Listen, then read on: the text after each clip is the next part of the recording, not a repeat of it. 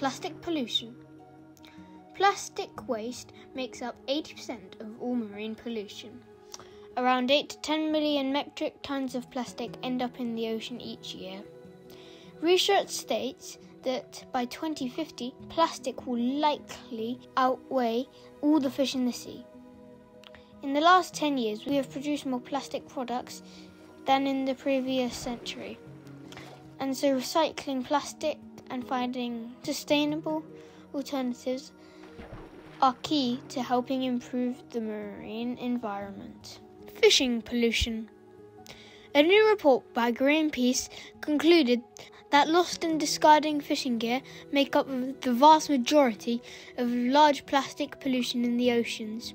An estimated 640,000 tons enters the ocean every year, equivalent in weight to more than 50,000 double-decker buses.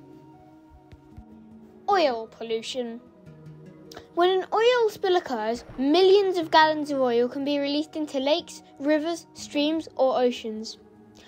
Oil pollution spreads over the surface of the water in a thin layer. This stops oxygen getting to the plants and animals that live in the water, which can have a devastating effect on the water environment. Industrial pollution. Pollution from industry has a negative effect on the air quality and impacts over 100 million people worldwide.